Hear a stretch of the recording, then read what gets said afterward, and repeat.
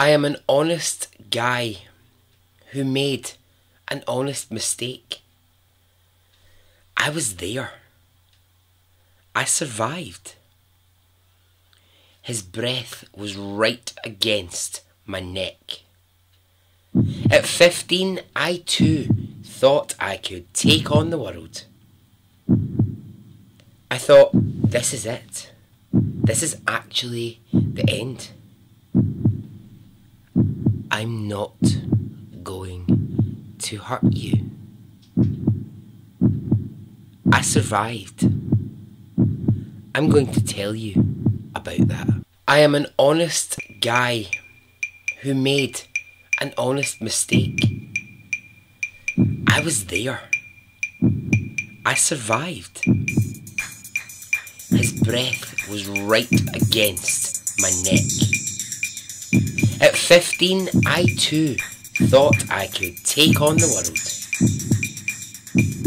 I thought, this is it. This is actually the end. I'm not going to hurt you. I survived. I'm going to tell you about that.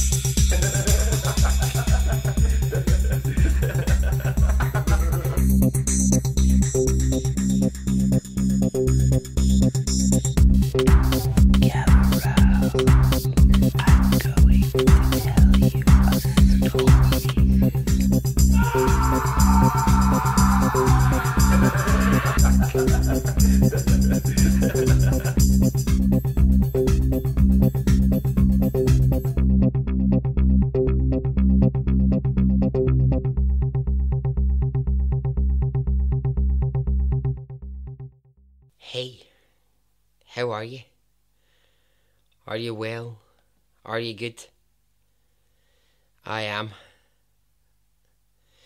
Right, well, we are nearly ending the Survivor series, but a few more crazy stories to go.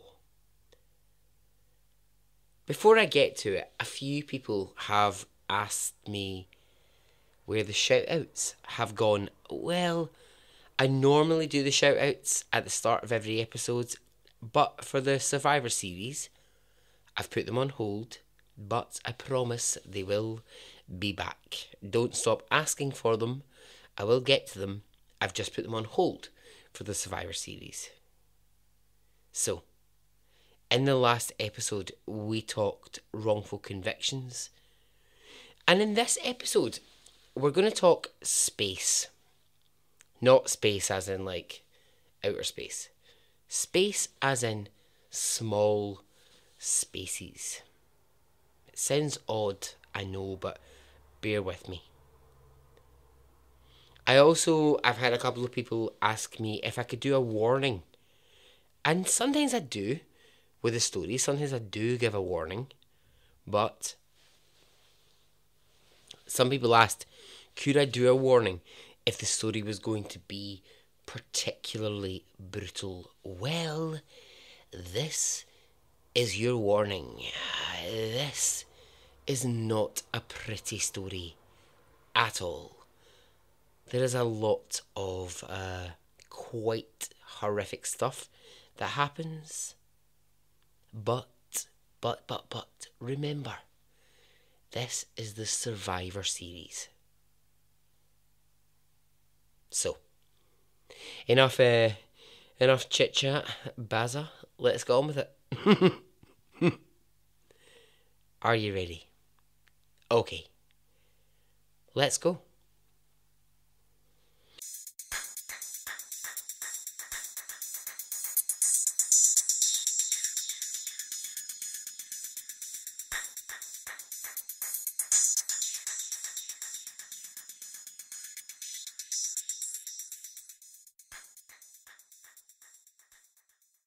Alright, it's January. It's 2004. And it's Wisconsin, USA. I'm pretty sure American listeners are laughing at how badly I said Wisconsin. It's a really hard one to say with a Scottish tongue. It just doesn't sound right. It sounds better in Wisconsin. If you say it in an American accent, it's way better. But yeah, it just sounds terrible when you say it as a Scottish person. Let's describe the weather in Wisconsin, because it plays a really important part in the story. It was freezing. It was in 2004, in December. Freeze your bollocks off cold. That's how cold it was. Now, in the spirit of fairness and not trying to make that a male-dominated statement, it was freeze your boobs off. I would have said the TITS word, but I just hate it. I hate the word. I hate it. So yeah, it was cold. It was really cold. The kind of cold where you can see your breath in front of you. Now, living in Wisconsin was a man named David Larson and his ex-wife, Terry Gendusa. Now, they lived separately since their divorce. It hadn't been a particularly pretty divorce. It was a nasty end to a short and horrible marriage. David worked as an air traffic controller, and Terry was at home with their kids. Two very, very young daughters. One was a baby and the other 2 years old. So together, David and Terry and their two daughters lived in a house, but it was not in any way a happy home. In a nutshell, to just get to the point, David Larson was a horrible dickhead of a man who made life unbearable for his wife. Absolutely unbearable. Terry lived in constant fear of her husband. So, some of his behaviours, they'll be familiar to those who hear true crime stories. Bits of his behaviour, they kind of remind me of the Francine story I told. I don't know if you remember the burning bed story. So the sort of echoes of that. David would insist on knowing where his wife Terry was at every minute of every day. So when he was at work, he would call her and constantly check up on her and see what she was doing. Well, what she was doing was she was at home raising their two young daughters, a 2-year-old and a baby. That's what she was doing. But David thought, she might be doing something else. I need to keep checking up on her. When he was at home, he was so intimidating towards her. This is just horrible. When she went to the bathroom, he would make her leave the door open. When she went for a shower, she had to open the door so that he could see her at all times. I mean, that is a nightmare. That's a nightmare to live in. Who wants or needs or ever wants to be in a situation where your partner opens the door when you're in the bathroom? Come on. That's just outrageous. And that's taking someone's privacy levels away from them to a ridiculous fucking level. That's just so intimidating. Things that would upset David are towels not being folded correctly in the house. He would lose his shit. He would go nuts if Terry hadn't folded all of the towels in the correct way. If the curtains in their living room or their bedroom weren't sitting correctly, David would go insane and Terry would be subject to such abuse, verbally and physically, from him because the curtains weren't sitting correctly. Oh, it makes me think of that Julia Roberts film. Not Pretty Woman. Not Pretty Woman. Sleeping with your enemy. No. Sleeping with my enemy.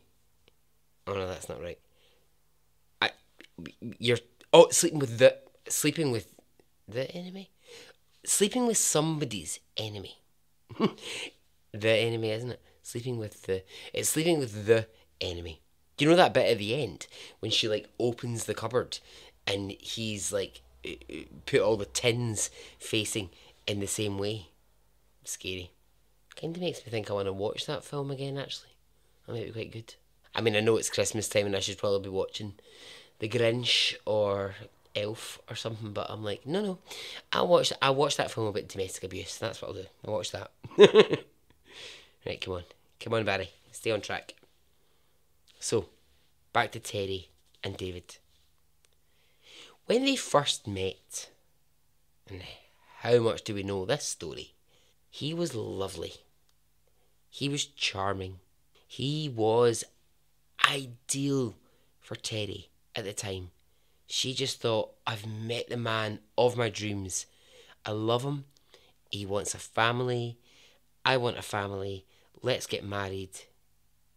But David had different ideas. He wanted a wife, yes, but he only wanted a wife so that he could control a wife. Terry was basically in a situation where she couldn't get anything right. She couldn't do anything correctly. This is insane.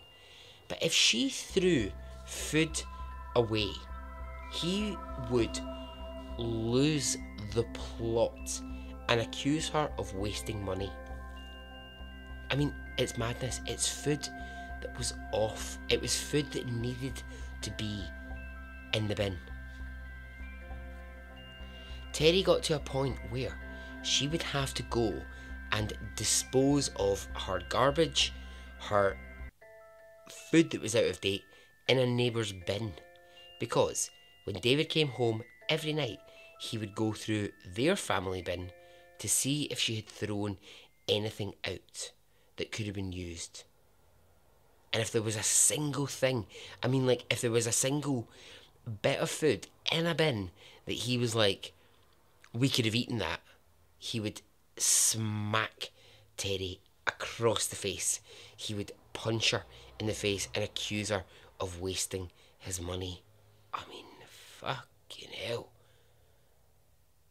If there was anything at all out of place in the house, Terry would be attacked by David. A cushion not sitting correctly. If one of the kids had left a toy lying out, that all added up to Terry being smacked in the face. It just gets more insane. He put locks on all the doors in the house that only he had keys for. So he was able to lock Terry and the kids into any room in the house and only he had the key to let them back out. During a really particularly bad argument one evening while Terry was making dinner, the argument escalated, and she knew that David was getting to the point where he was about to hit her, and she runs from him. She runs away in fear.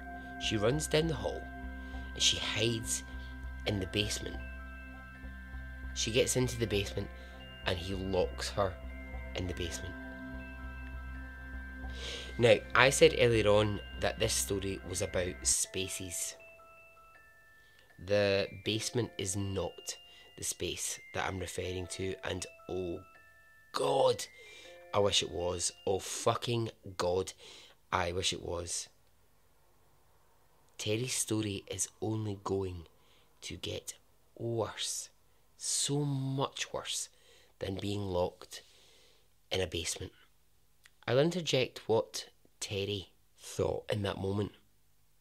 She thought this: I'm 30 years old and I'm cowering in my basement, hiding from my husband. What the hell am I doing? So it's not long after this that Terry decides that she's going to leave. She thinks, right, I've got 2 young daughters, and it won't be long, it will not be long before this violence and this abuse starts on them. And she thinks, I'm out of here. However terrifying he is, I have to get out of this situation. And it's not, fuck, for her, that is not an easy decision to make. It's not an easy decision, right, for anyone to make. Of course it's not. But when your husband's David Larson, I'm pretty much imagining that's the scariest prospect, because you think, I have to get myself and my 2 young daughters away from this man. And that's going to be hell. Let's be honest. If this man cannot cope with towels not being folded correctly, then I can't imagine he's going to cope particularly well when his wife turns around and says, I'm leaving and I'm taking the girls. And of course, he doesn't take that well. He doesn't take it well at all. When Terry tells him that she's leaving, he attacks her and he accuses her of having an affair. She's not, of course she's not having an affair, but he thinks that's why she's leaving. Mate, do you want to actually just take a wee second to yourself, look in the mirror and fucking realise she's leaving because you're a psycho. You are a psycho. I'm sorry to say it, but you are. You're absolute psycho. She's not leaving because she's shagging somebody else. She's leaving because you're a beast. You're a fucking beast of a man. That's why she's leaving. Not because of a fucking affair. What an idiot. So with the help and the support of her family and her friends, as horrific as it is to do, for Terry, she leaves David and she takes the girls. And she sets herself up, still in Wisconsin, but away from her husband, away from David. Thank God. Thank God she's away. So Terry starts legal proceedings to divorce him. It's not pretty for Terry. He tries to stop all the legal proceedings, but she demands a divorce. And eventually they get to the day where they sit in court and their divorce is about to happen.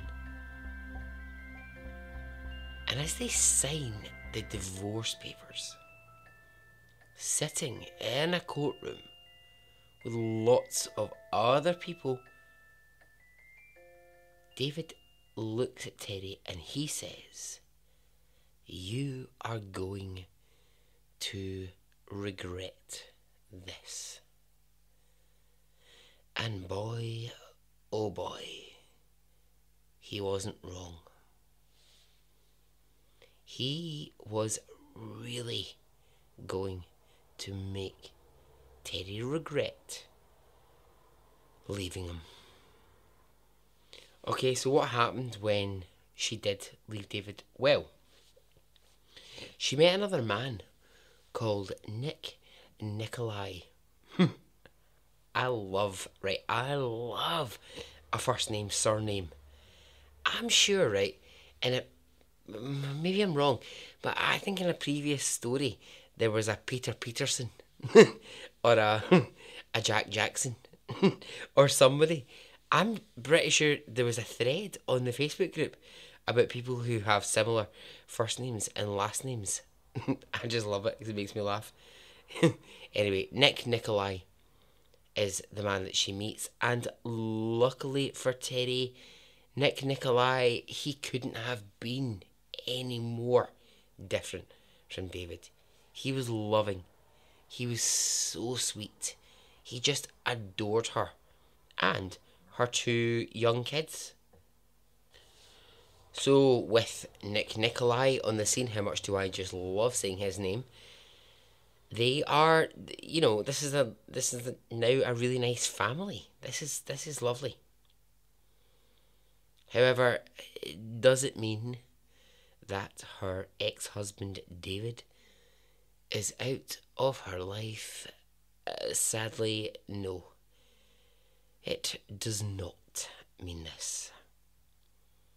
He has demanded through the courts access to his daughters. Now, in court, Teddy, she tries really hard to fight this. She says to the court, right, look, here's the thing. He was abusive, he was violent, and he was controlling with me. What in his behaviour is going to change towards his daughters? Well, that's not really how the court sees it. And, honestly, this is don't even get me fucking started on this. They see a man sitting in court pleading for more time with his daughters. And so, that's what they award him. Because they're like, here's a father who's saying him and his wife have split up and they're divorced.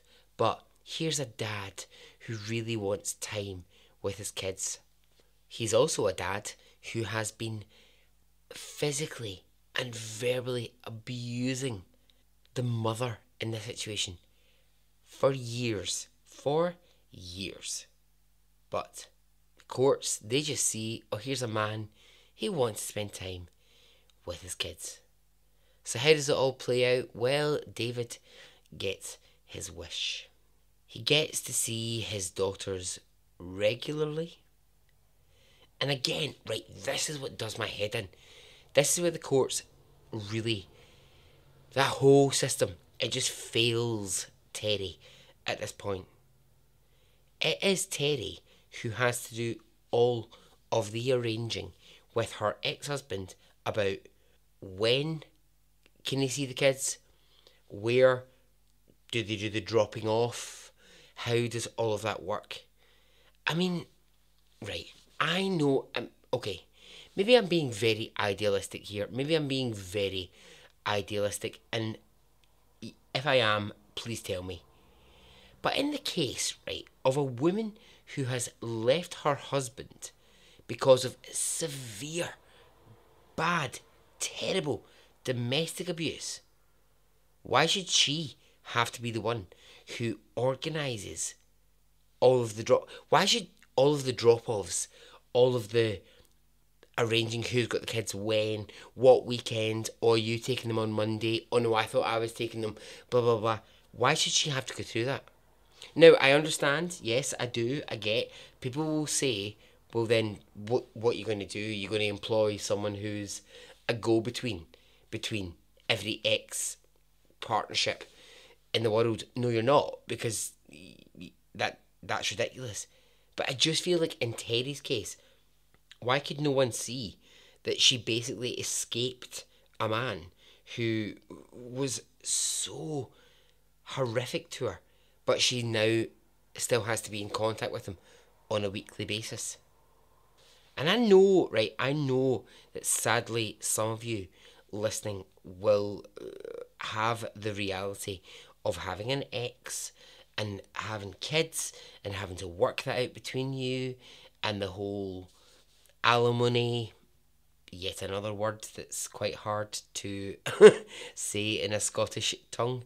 It just sounds awful. But the whole alimony situation, why should that be down to the person who has had to leave because of abuse? Why? I don't understand it.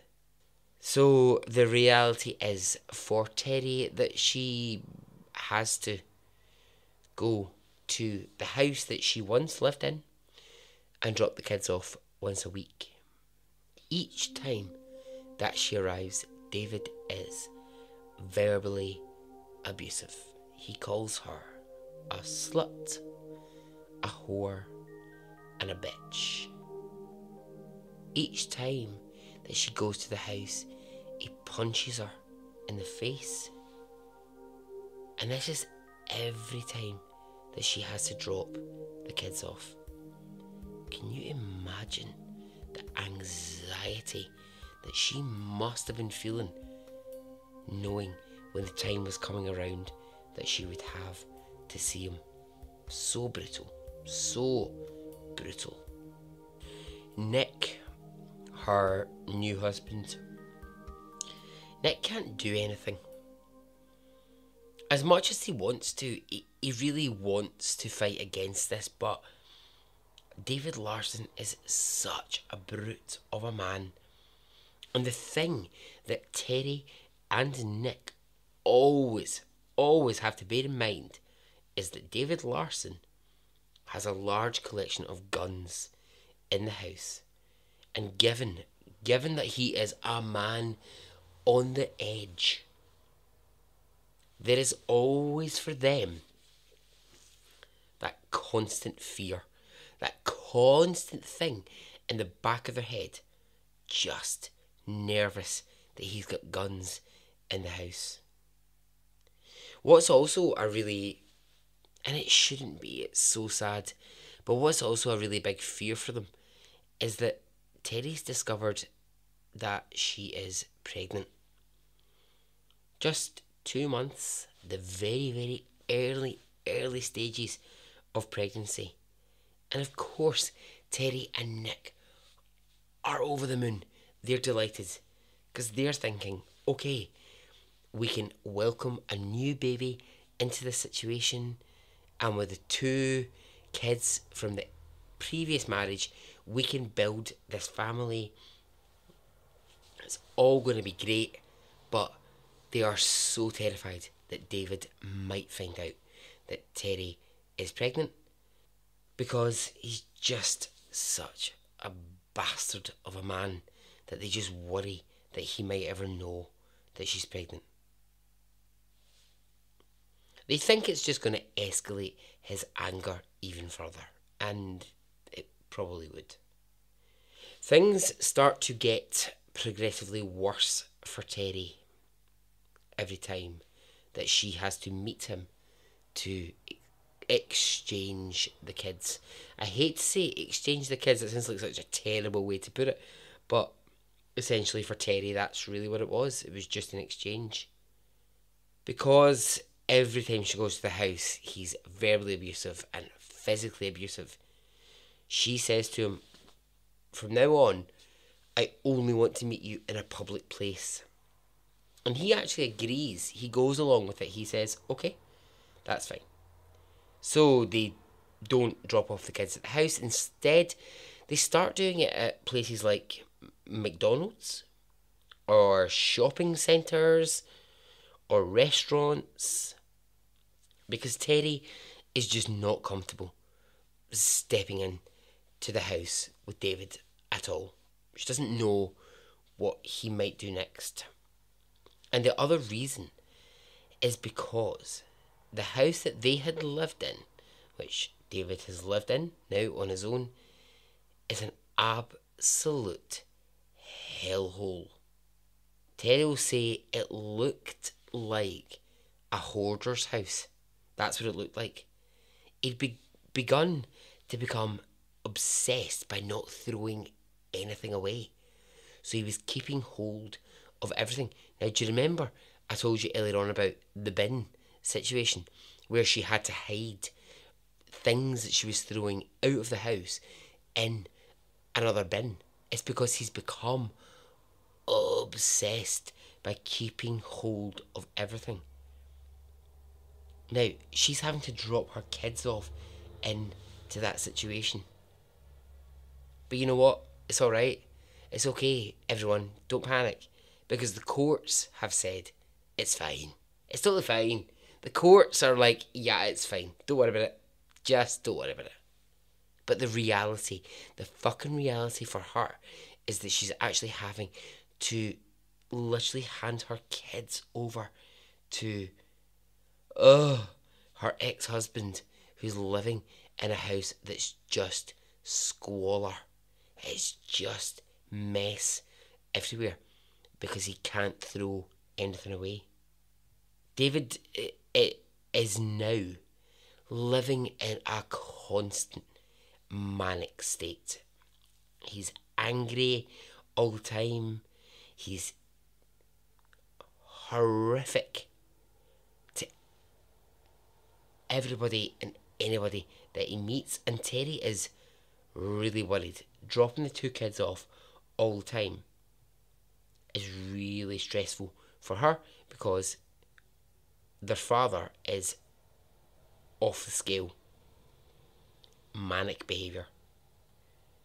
What also bothers Terry, and I do get this, is David had found a new girlfriend. Now, I'm not in any way, because I don't judge. I'm not trying to throw shade on the new girlfriend. But there is a little bit when it goes, look at the situation you have stepped into.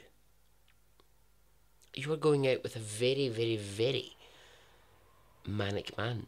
A man on the edge. This house is covered in filth. And he has 2 young kids. Is this really what you wanted for your life? Is this really the relationship you wanted? I mean, I don't think that anybody is looking at that situation and going, what a catch. That's my dream guy. I don't think anybody would be thinking that, but anyway, he has a new girlfriend. What really bothers Terry, actually, a lot about it is when she drops the kids off, it tends to be the new girlfriend who looks after the kids. David just leaves home, just goes and does his own thing, comes back. He's not spending any time with his daughters. So he's gone through this whole entire court case where he's like, I need time with my daughters. I need to know. Well, yeah, then spend time with them. Then actually spend time with them. Don't just then leave them to your new girlfriend. You fucking spend time with them. Yeah. So, as I said, Terry drops the kids off in public places, but that is until January 28th, 2004, when this story is going to take a very dark turn. David has had his 2 daughters for the weekend, and when the time comes for them to be returned,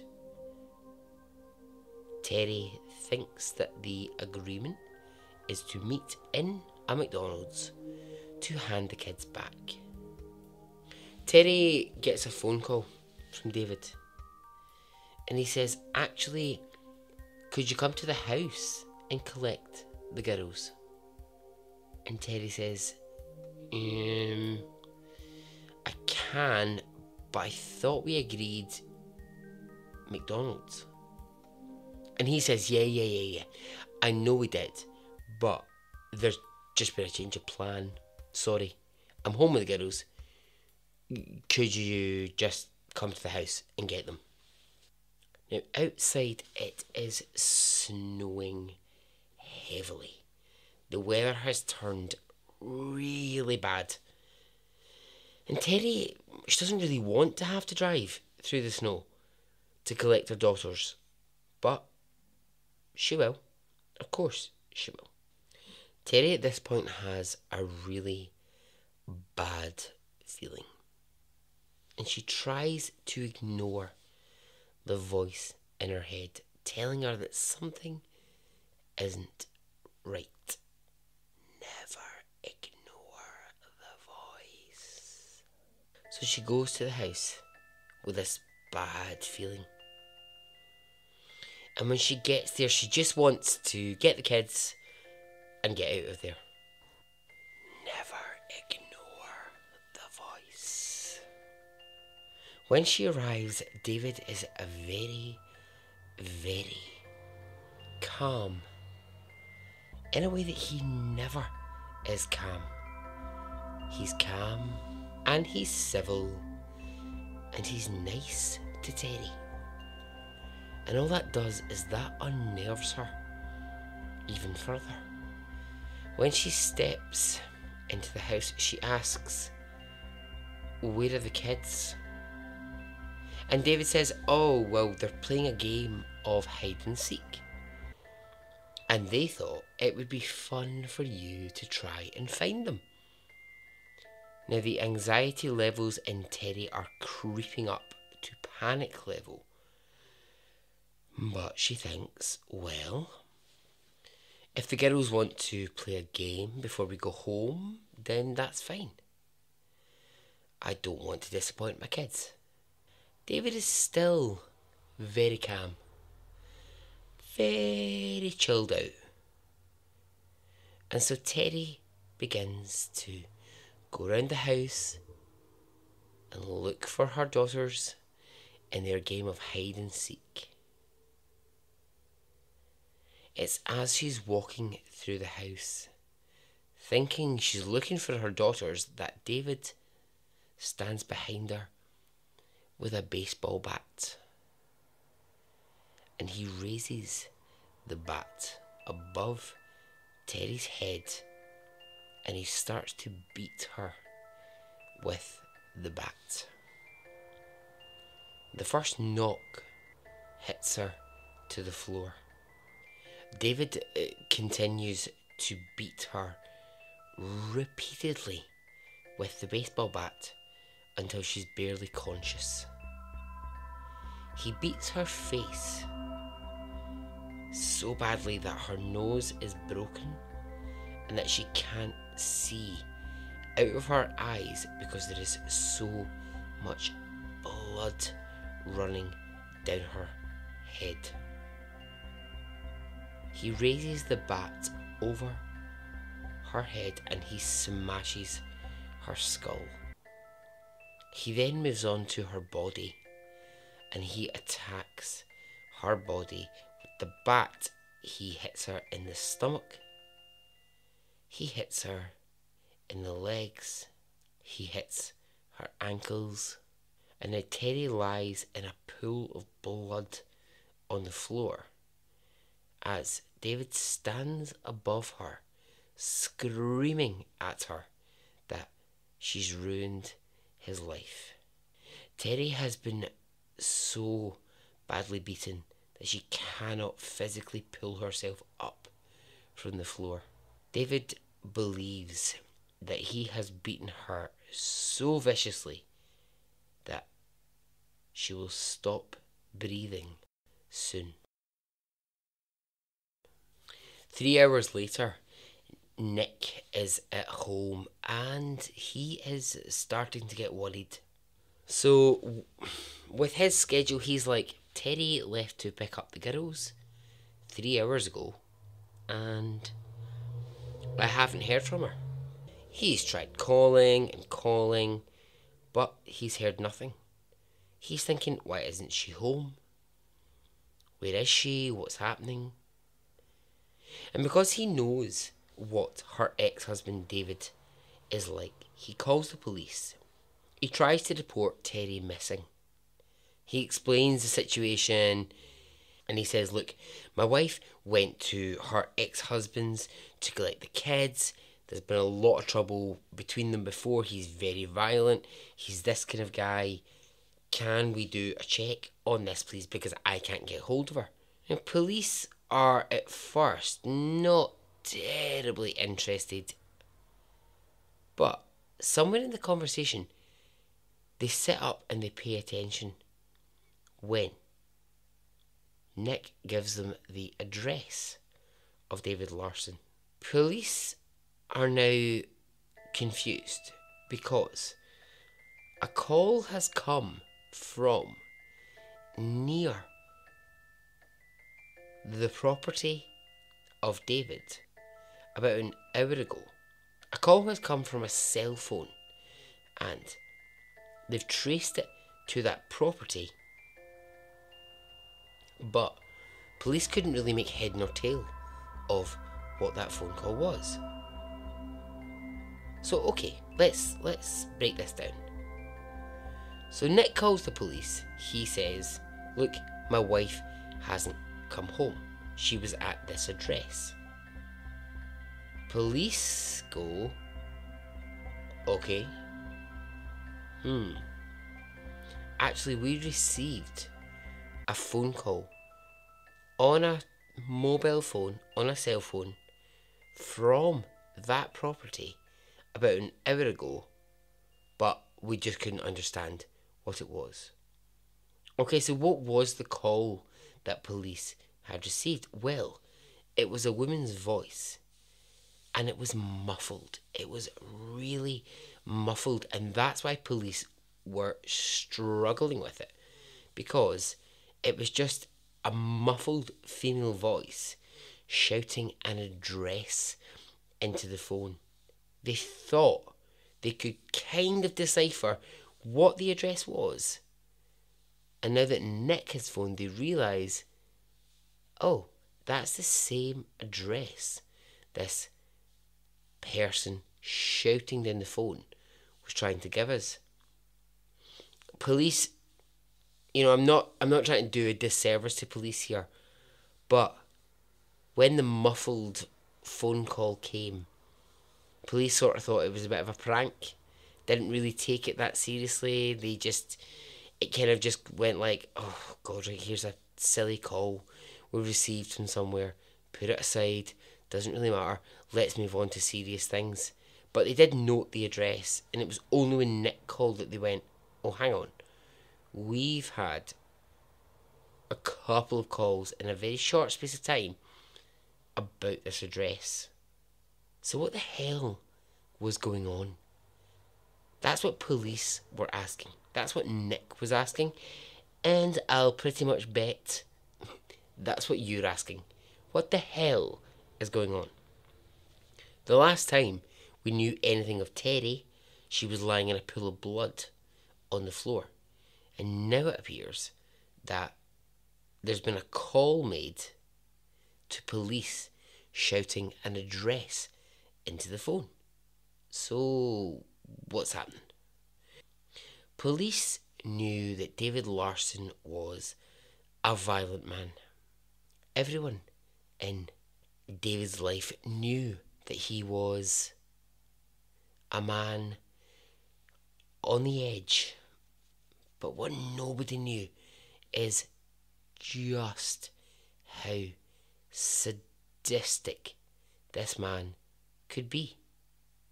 In other words, just a complete prick of a man. Just awful.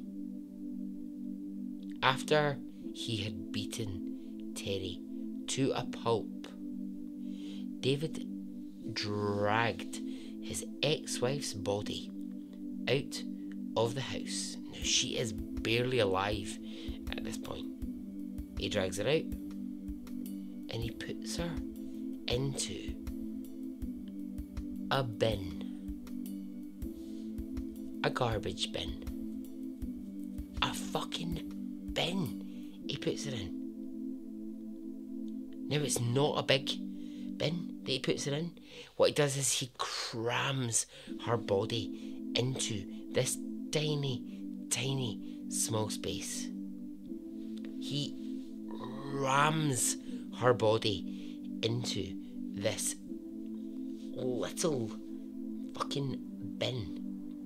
And worse than that, I mean, even worse. Do you remember what I said, what the weather was like? It was cold. It was so cold. The snow had fallen. So David opens the garbage bin that he has put her into, and he shovels snow on top of Terry's body. He shovels in snow to surround her cramped up and half dead body. He packs the whole entire small bin with snow around her body. So that's where she's now lying, and that's what she's covered with. What does David do next? Well, he gets duct tape and he makes sure that the lid of the bin is tightly secured and that Terry cannot escape. He lifts the bin and he puts it in the back of his truck and he drives off. Where the hell is he going? Well, I'll tell you. He's going to his storage unit. His plan, his great plan, is to leave Terry inside the bin, covered in snow, until she dies. So he puts the bin in the storage unit, he locks it up tight, and he leaves. He leaves it behind, believing that he has left his ex-wife to die. Okay, I know it's rough. Stay with me. Stay with me. Stay with me. So the mystery call, the muffled voice from the woman giving the address. What the hell was that? Well, even in the state that Terry was in, when she's inside that small tiny space, she remembers that her phone is in her pocket. Survival mode just kicks fucking in survival mode for her. She manages to, and I love this, I love it so much. I think this woman's incredible. I do, I love her. She manages to get her hand, I mean, fucking hell, in this small space, covered in snow, and beaten fucking nearly to death. She gets her hand inside her pocket. Now, what she can't do is, she can't quite get her phone out, because the space is so small, and her body's so twisted up in it. But she manages to start just pressing buttons on her phone. Just to make that really clear, her phone's in her pocket and she's just reaching her hand down and she's just pressing all the buttons that she can. And what she does is, she knows she's unlocked the phone and she concentrates so hard on just being able to guess on her phone where the right numbers 911 are. And when the call picks up from inside that bin, all she can do is she can shout the address to police of where she is. And that's the muffled call that police heard, that they thought was either a prank or they thought was not really to be taken seriously. They traced the call to the address, but they didn't really think it was anything that they should really be worried about. It was just some nonsense call or whatever. But actually, it was her from inside that fucking horrific experience trying to call police. So now police are a bit more across the situation. They're starting to put together the muffled phone call, the fact that she's been reported missing, and so they go to David Larson's house. And when they get there, this is what they find. The bloody baseball bat. A pair of Terry's shoes. And, horrifically, the two young kids helplessly locked in a room by their dad. In a room that only he can access. They have been locked in a room and left for hours. It escalates quickly and 100 police officers begin the search for Terry. They know by now they're not just looking for a mother who's casually vanished. This is something serious. Word spreads really fast around the community, and this is why a lot of communities, hundreds of people come out to start to search for Terry. I'm talking like woods, rivers, back streets. People are searching everywhere for her. But nobody knows, nobody except David Larson knows that she is in that storage unit and she's inside that bin in freezing conditions. David Larson gets quickly apprehended by police who say, okay, look, just level with us. Where is she? Where is she now? Right, there's no point fucking about with us anymore, David. Just tell us where she is. He denies all knowledge. He doesn't. He says, I don't know a thing. I haven't seen her. Bull fucking shit. You fucking big prick. You. Oh, I would kick you in the cock right now if I fucking could. He says, no, don't know where she is. So police say, well, okay, look, you can say, David, you don't know where she is, but can we talk about the fact that there is a bloody baseball bat in your house? Her shoes are in your house, and two of your daughters are locked up in your house. Explain yourself. He doesn't. He just keeps quiet. Says nothing. But police have, in the meantime, worked out that he owns a storage unit, and a search of the unit is done. When police enter that unit, it's dark, and two police officers walk in. They turn the lights on, and they're expecting when they walk in to see Terry, but they don't. They start to look around and think, oh, we thought we were going to find her here. And it's as they're going to leave that they hear a whimpering sound.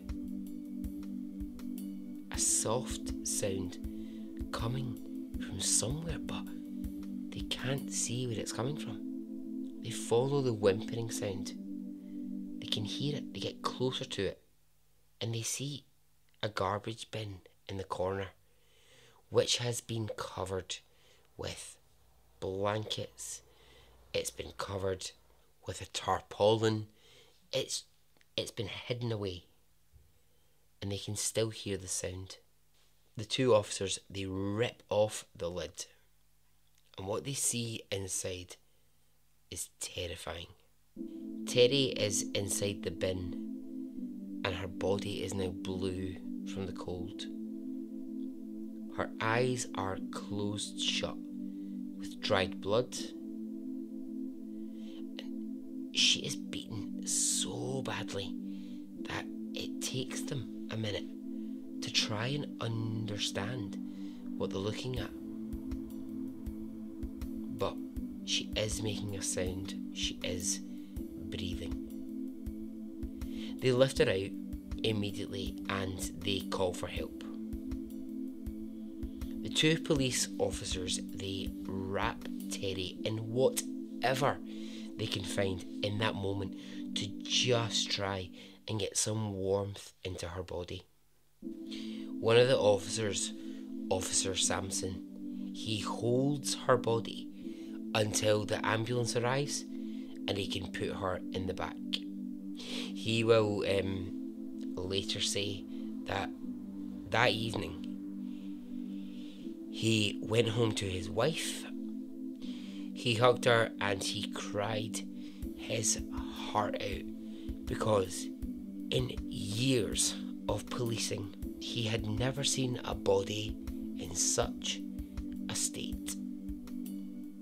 When Terry gets to the hospital, the doctor, who will eventually become well known for his treatment of Terry, says this: "She didn't even look like a human being.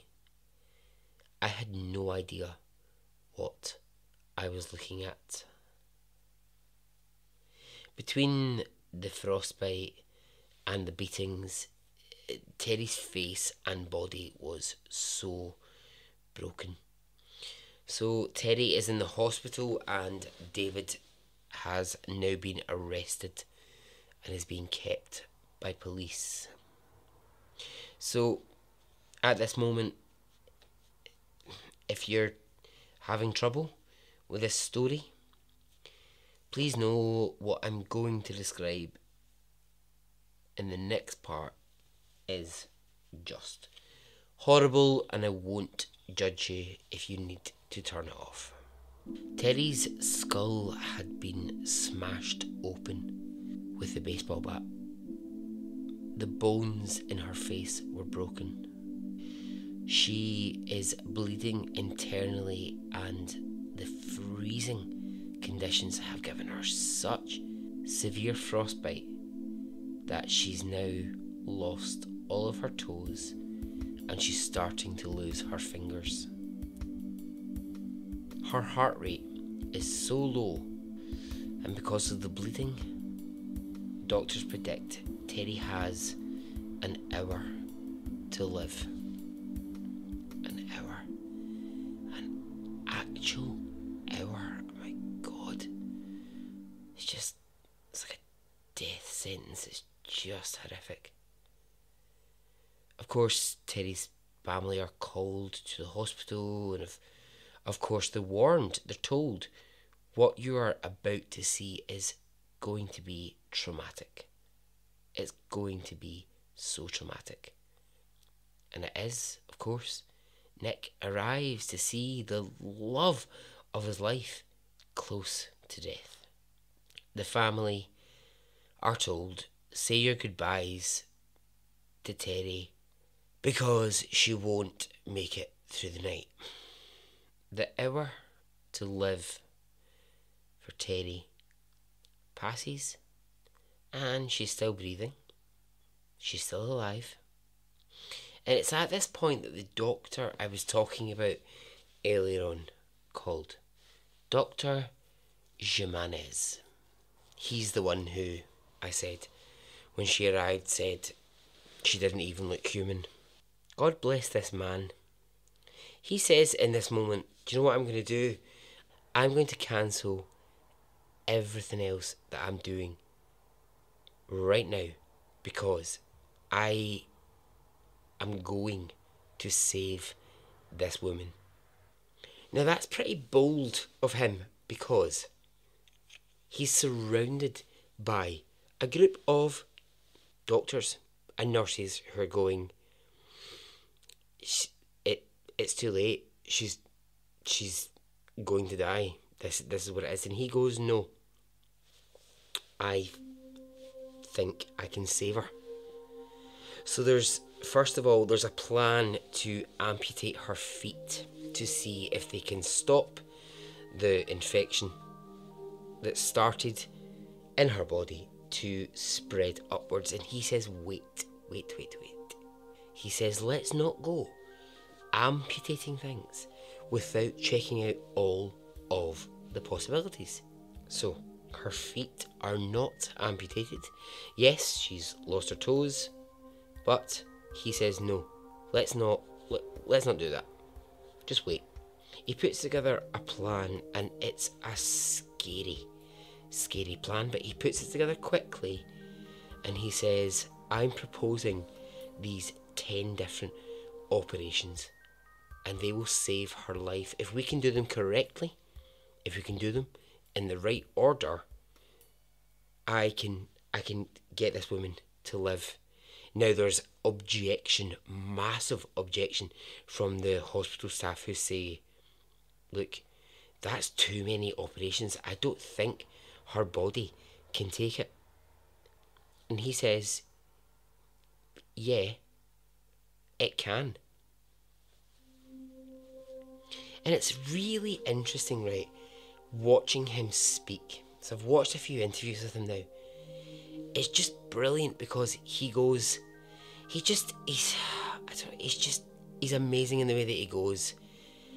I knew that she was strong, and even though her body was close to death, and I knew that I was taking a massive risk with 10 operations, I just somehow knew she could take it. I mean, that's the doctor, isn't it? That is the doctor that you want on your side all the time. That's the doctor you want in the room whenever anything goes wrong. I hope this doctor exists for all of us. So Terry stays in hospital. And so the operations begin. One by one. Every one of them is touch and go. Will she make it through this next one? Who knows? She undergoes a blood transfusion and there are complications. Her family are told she's got 2 days to live, but she comes through it. She receives surgery on her face and a blood clot begins to appear. Her family are told she has a week to live. The week passes. She comes through it. Dr. Jimenez will just not give up on Terry. He just will not give up. And day by fucking day, she starts to get better all the time. It takes 6 months in hospital and it takes 10 operations. But the day finally arrives when Terry can leave the hospital. She leaves in a wheelchair, pushed by her husband Nick, old Nick Nikolai. And she heads home to her 2 daughters to start her recovery. It takes nearly 2 years, but Terry does make a recovery, a full recovery. David Larson is charged with the attack and attempted murder of his ex-wife, and he is sentenced to 35 years in prison. I don't really think 35 years is enough, but okay. If that's what the courts think. I mean, because the courts got it so right the first time round, do you know what I mean? There's no way they could fucking get it wrong again. So, with him behind bars, Terry can actually start to remake her life. She can start to think about raising her kids again, invest in her marriage.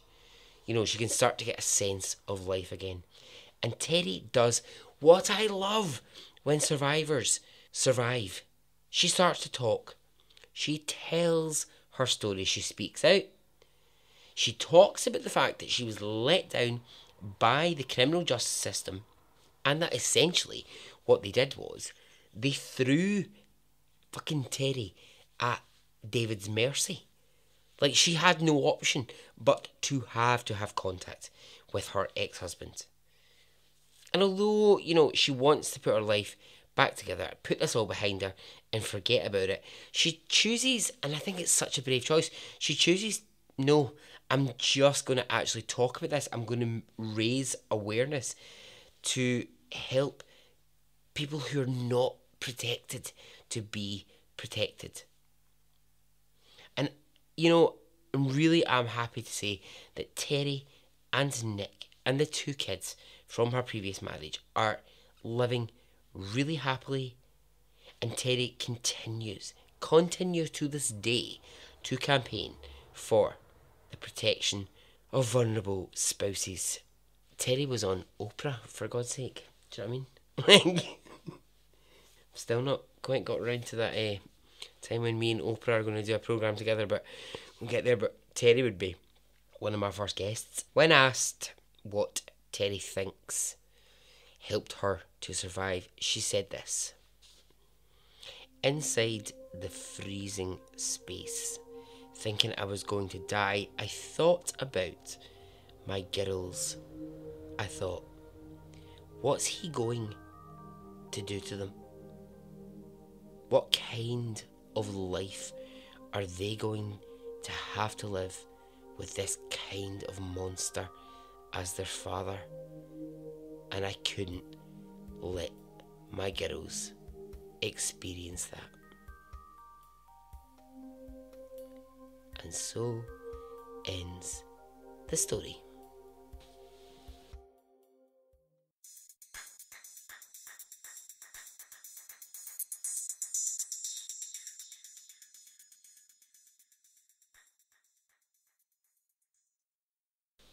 Okay, well, I hope you enjoyed that. It's brutal in parts. It's horrific, but hopefully we all got through it together. Hopefully, yeah. I hope we're all okay. Yeah, her story it just stays with me. Woo, horrible. Okay. If you want to get in touch, please do. extraordinarystoriespodcast@gmail.com.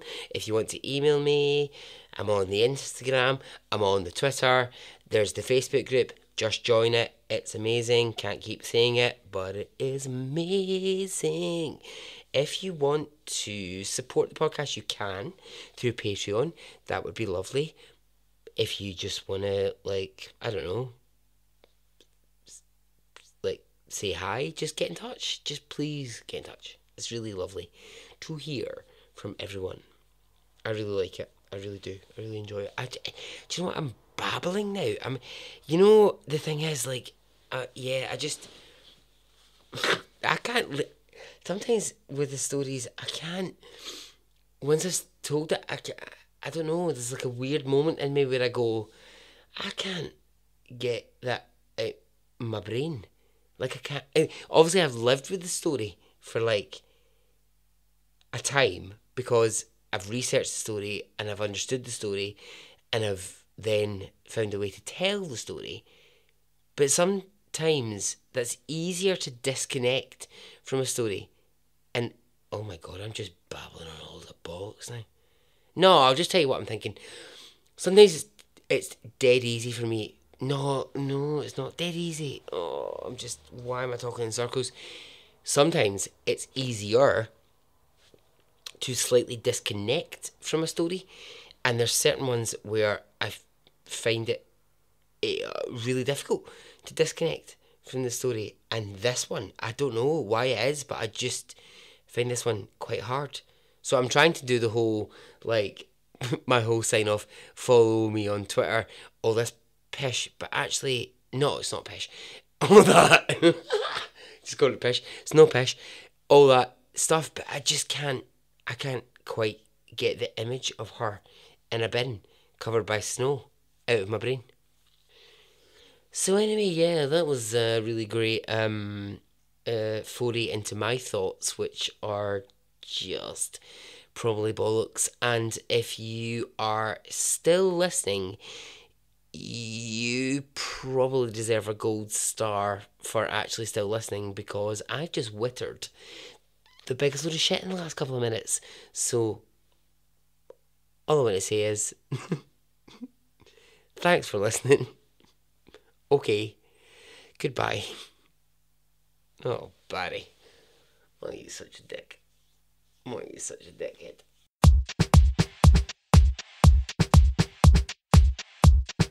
It didn't affect me really one way or the other. Alimony. Alimony.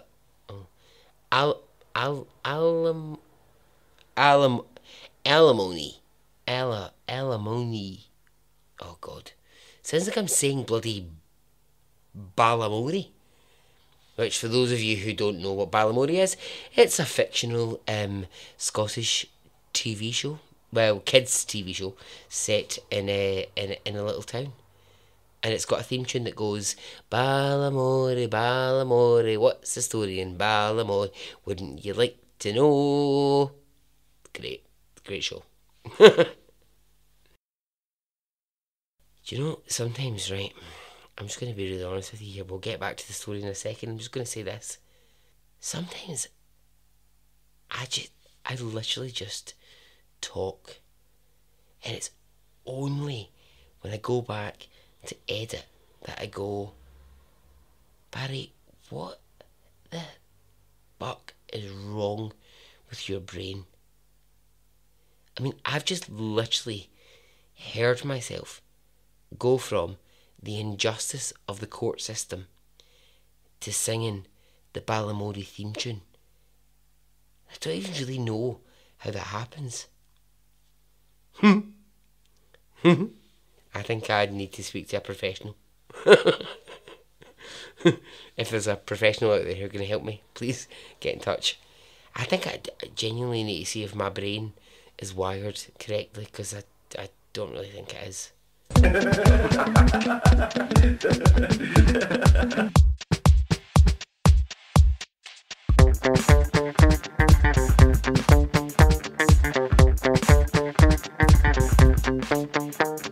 I would imagine from the look on his face, let's get it on, let's do it, let's get it over.